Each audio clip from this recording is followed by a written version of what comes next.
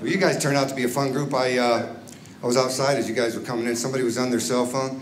I like pacing around people I don't know when they're on their cell phone. Going, dude, you about done? I gotta make a call.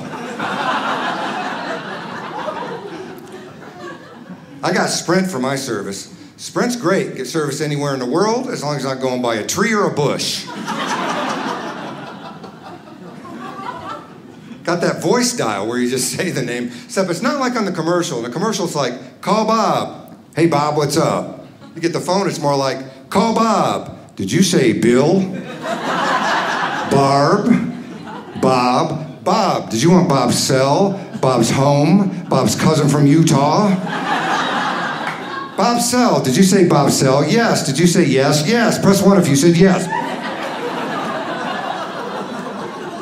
You pressed 2. Did you mean to press 2? Press 1 if you meant to press 2. It might be quicker to call Bob yourself.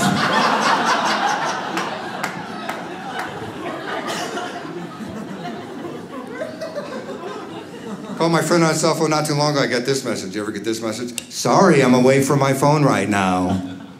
Oh yeah? Well, you might want to get one of those cell phones you can take with you. They got those now.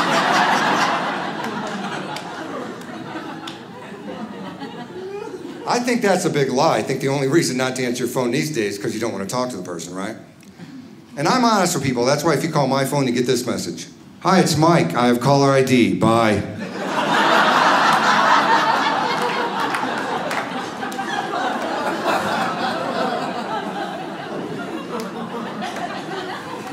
You gonna do that? You gonna do that? Oh man, I hate when I'm talking, don't you hate this? I hate when I'm talking to somebody on the phone and they don't differentiate between our conversation when they start talking to somebody else. I was talking to my friend the other day. I'm like, hey man, you coming to my show this weekend? He's like, yeah, I'll be there. Just put those boxes right over there.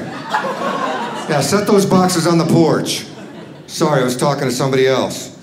I wish you would have told me. I just moved a bunch of boxes.